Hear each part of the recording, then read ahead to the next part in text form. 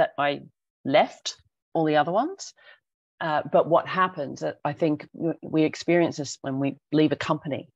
The people we thought we'd stay in contact with at the company are often the people we don't, because the only thing we had in common was being in the same company together. So sometimes those things just naturally drift. And I think it's okay to let that go. We all go through seasons in life, and it's about surrounding ourselves with the people that can just nourish us and support us at whatever stage we're at. Absolutely. All right. So I want to shift gears a little bit. So when we're going on this entrepreneurial journey, we have a lot of highs and lows. And I want to talk about celebrating the wins, whether they're small or large. Tell us about a time or tell us about how you, if you have gotten to the point where you celebrate those wins, and if you can just sort of walk us through a small celebration or even a big celebration of yourself and the work that you've done when you got to the point where you were able to reflect on your own growth. Yeah. And this is I love this question, because when I'm planning every year for the next business year ahead, I think about the person who started this business 4.5 years ago, and I think, in a good way, I'm unrecognizable to myself, the sort of confidence and that sort of thing. So I think it's always worthwhile, not necessarily reflecting back, on yesterday or the day before, or what I could have done better, or that sort of thing, but to think back about the person you were, when you started your business, when you started your job, when you started your career, and acknowledge how much you've taken on and you've grown and you've coped with. I think that's really important. A small win I want to share is, I've got lots of them. I've got big ones and small ones, but I want to share this one in particular because it was really early in my entrepreneurial journey. And I was standing in front of a room of 14 people. I'd been running, one of my first ever workshops, and it was a free workshop. And the whole idea was to invite them to a paid event. For me, it wasn't thousands of pounds. I think it might have been, do a 6-week program with me for like £200 or something. So it was really, it was really small, but really big for me, because the thing for me was that I'd negotiated salaries and I'd negotiated contracts in corporate, but I'd never, ever had to put a value on myself and stand in front of people and say, pay for me, pay for what I do. And it freaked me out. I was so nervous. And I had a friend who was sort of supporting me at this workshop, doing a bit of admin and helping people and stuff like that. And she knew how nervous I was. And, I got to the end and I sort of did my pitch about what people could do and all of that sort of thing. And then I said, thanks for coming and all of that sort of thing. And people were asking for feedback and all of that sort of thing. And then one of the participants walked up to me and she said, can I ask you something? And I went, yeah. And she said, were you really nervous about pitching? And I went, yeah, I was actually. And she said, I noticed it. She said, your energy changed completely. And it was such great feedback to hear. But here's the other thing that was about celebrating the win. So it wasn't about improving or listening to that. Everybody left the room, and my friend ran up to me and she threw her arms around me and she said, you did it, you did it. We call it popped the cherry. It was the first time I had ever pitched myself and put a value on what I offered. And it's so confronting, I think, to do that, to kind of go, well, maybe I'm worth that, or maybe I'm worth that. And to stand there and say, come and do this with me. It was a breakthrough. And I'm so glad that friend was there to remind me to celebrate it. Nice. To really honor it. So, how you find that in your life and build that in. I didn't think I'd built that in, but in retrospect, I kind of go, yeah. It was immaterial whether anyone signed up. That the thing to do was do it first. Yes. Do it the first time. Yeah. And so yeah, it's still really visceral, that moment when she came up and hugged me and said, "You did it, you did it." That's awesome. That's really awesome. Especially when you have someone in the room that's in your corner and they appreciate what you did and all of those things. That's fantastic. So my next question has to do with, how do you recharge yourself? How do you recharge your battery? People talk about balance. I don't know that that's such a thing, that there's really any such thing as balance. I know what I like to consider it to be for me, but how do you make sure that you have the time to just take a pause and take a break and come back refreshed? Yeah. This is actually being called a superpower of mine by a very good friend. She says, one of the things is around setting boundaries. And what I mean is like working out all the pieces of your life that are important to nourish yourself. And I will put time in my diary to do that. So I have a number of structures, which I won't talk about, but they're on A3 sheets of paper, and I have a planner and all of that sort of thing. I'm a writer. I like to scribble stuff down. But one of those columns is about well-being and play. And it's about my health and all of that sort of thing. But it's about saying, well, what am I doing to play? You know, I've got a weekend coming up where I'm just going out to spend some time with a friend and her daughters. And I've gone, I can't wait for that. And I put that in. I look ahead and kind of go, I don't have much play going on for the next month. And so I create it and I put it in my diary. The other thing I have is books. So I love to read. So one of the things that I do every night before I go to bed, I will always read before I go to bed. It's a real practice for me. And I will put time aside during the day to do some sort of just personal development reading. The third thing is, for me, is it might not sound like it, but I'm actually an introvert. I'm confident, but I am an introvert. So what's really important for me is to spend alone time. So, for example, yesterday I had a day where by the time 1 o'clock had come around, I'd had 6 Zoom calls. Now, sometimes that happens. But what I made sure I did was I blocked out time to go and decompress, to go for a walk. So there's a bit of planning. I know that sometimes plans go awry, but if you are not putting that kind of stuff in your bank, if you're not investing in nourishing yourself, you're not going to be any good to anybody as a coach, as a friend, as a parent, as a child, as someone who wants to contribute. You cannot contribute from an empty cup. That's and right. I want to pick up on what you said about balance. I don't think it's about balance, it's about harmony. It's about finding all the pieces that make you sing. Other people like going and reading for an hour, they go, oh yeah, for me, it's an absolute joy. It's an absolute joy to go down to a local cafe. I get a nice cup of coffee and I go, right, this is play. This is called reading my playbook. The one I just want to read because I want to, not the one because I'm learning and curious about something. So, give yourself permission to play and to put play into your days. That's a good one. That's a good one. I rarely hear anybody talking about play.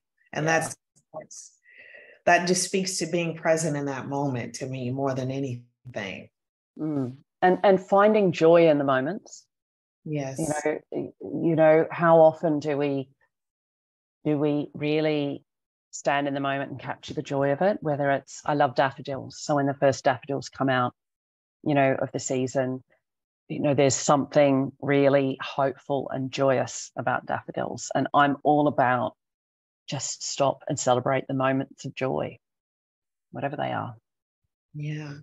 I actually had an opportunity yesterday to do a little bit of play. One of my kids had a field trip and they went to a strawberry patch. And it was an opportunity to do something in nature and just be outside all day, which I haven't done in a really long time. And it felt so good. And I found myself at one moment in the day, I actually looked up at the sky and held my arms out for just a moment, but it just felt so good. So that's a great reminder. I was present yesterday and I haven't been. Yeah. Look for joy, honor those moments of joy. We're so busy fitting everything in and rushing and on our phones and, with our children or whatever we're doing. Right. Just like stop. It doesn't have to go so fast. Right. So looking back on, the progression of your journey, what advice would you have to someone who is considering being an entrepreneur, but maybe they're thinking about all the reasons not to do it or why they can't do it or why it doesn't make sense? What would you say to them?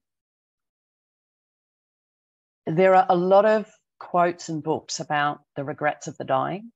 And one of the biggest regret is not what I didn't do, what I did do, it's what I didn't do. So, regrets are about what you didn't do. What have you got to lose by trying something out and learning as you go? It is, for me, it's about living a life of possibility and potential. What could be possible? Not what if something goes wrong? What if it went right? What if it was amazing? Who could you possibly be? I said before, if someone had have said to me 5 years ago that I would be this portfolio entrepreneur, be doing the things I do, be living my life the way I do, I would have laughed in their face. But I love my life. And why I do what I do is because no matter how you choose to live it, I think you should love your life too. All right.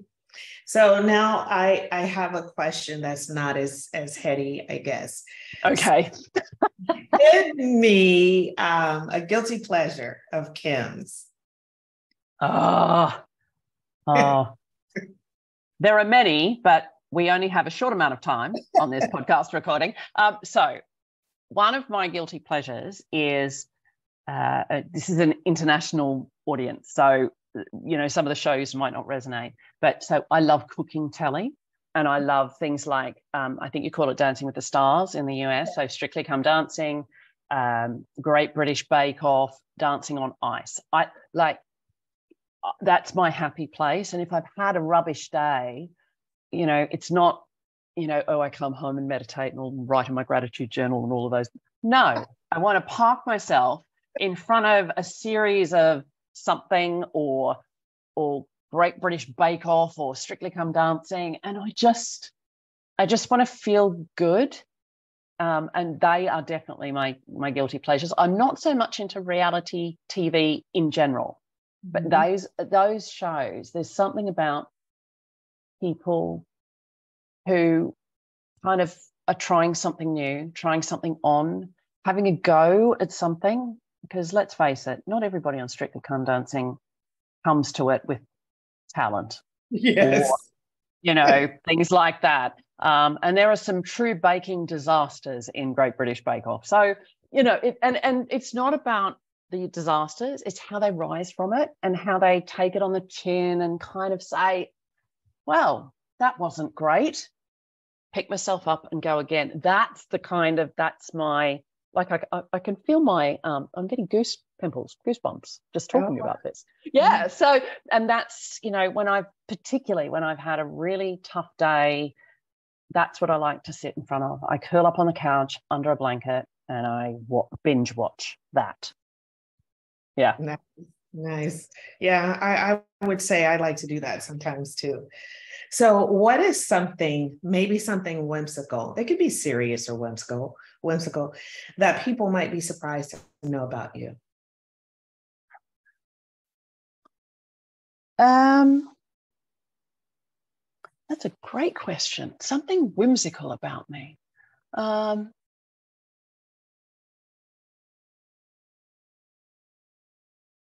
I don't know. I'm thinking back to being a little kid, actually, and Okay. I always remember, I like to pretend to be other people. I loved that as a kid. So, I thought I might like to be, an actor for a while. So when I'd gone through high school and was applying for all the university programs and that sort of thing. And there was a particular one I wanted to do that was doing 2 degrees in 4 years. So I did a psychology degree and a business degree with a major in marketing. And Oh, wow. so they ran them at that point. They didn't combine them so much.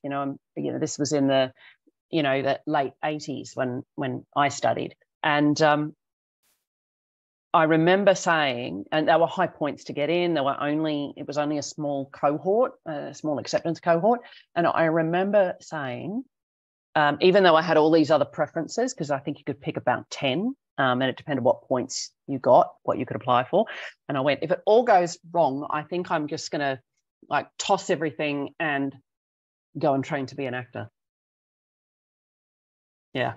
And of course, everybody knows me as, business and marketing, and, that's what I do. That's my lane. But yeah, would have tossed it all in. And it's that regret thing. I don't want to ever look back in my life, particularly when times are rubbish, and say I should have. There are plenty of times we kind of go, oh, I could have been nicer, or, could have done things differently. But I don't ever want to look back and say, if only I'd moved to London, if only I'd become an entrepreneur, if only is almost the thing that drives me. If there's a strong gut feeling, I go. Yeah. Wow. That's good. That's good. That's good. All right. So any last, well, no, I'm not going to ask you. I was going to ask you if you have some words to leave us with, but I want to ask you, you've been at this for about 4.5 years. Where do you see yourself in the next 4.5 years? Oh, who knows? That's the joy of it. Yes. For me, that's the joy of it. It's that, it's being comfortable, not with uncertainty, but with building a life of possibility. Like you really don't know what's possible for yourself. Years ago, about 20 years ago now, I did a program, and the whole mantra of it was anything is possible for yourself and your life through the program I did. And I believe that. I believe that anything is actually possible for ourselves and our lives. Is just being open and curious and willing to grow into it in ways you might not have ever expected you would. Nice. Nice. All right. Thank you so much, Kym, for being with us today. I really enjoyed our conversation. I've enjoyed getting to know you. So thank you. Well, thank you so much for having me. And, I love talking about my journey because I've just learned so much about myself. So I hope your listeners and viewers, take action on something. Don't wait for if only. Yeah. Likewise. And so, Kym, if someone wanted to reach out to you, tell us how they can find you. What's the best way? Well, I'm one of these people who has a name she has to spell every time she asks. So what you can do is Google me and then choose the platform you want to interact with me on. So my name is Kym with a Y, so Kym, and then my surname is Hamer, Hamer. If you put that into almost any search platform, whether it's LinkedIn, Facebook, Google, you'll find something about me. And I would love, if you want to connect, let me know that you heard me here talking to Anika today. I would love to connect and hear from you. All right. Thank you so much, Kym. My pleasure. All right. Thank you.